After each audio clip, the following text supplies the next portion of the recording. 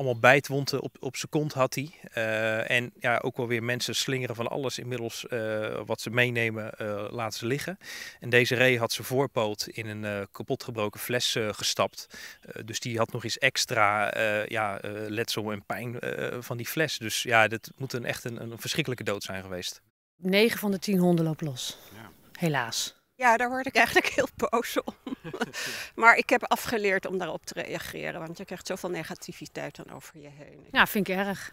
Want ik ben gewoon bang dat zometeen de bossen steeds verder op slot gaan. Ja. Omdat mensen zich niet aan de regels houden. Maar je ziet duidelijk dat er nieuwe hondenbezitters zijn. Nieuwe mensen in de natuur die vroeger iets anders deden.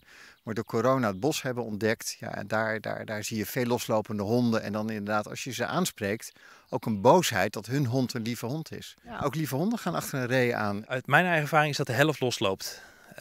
Dus dat is toch echt, en dat zijn een hele hoop bezoekers.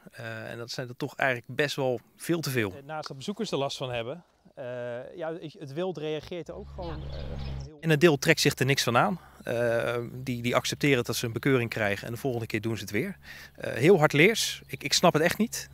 Maar dat is wel de praktijk helaas. Ja, het gevolg is reeën die gewoon doodgaan. Ja, maar gewoon letterlijk in blinde paniek. Ja, en dat wil je toch niet op je geweten hebben dat een ree op zo'n manier aan zijn einde komt.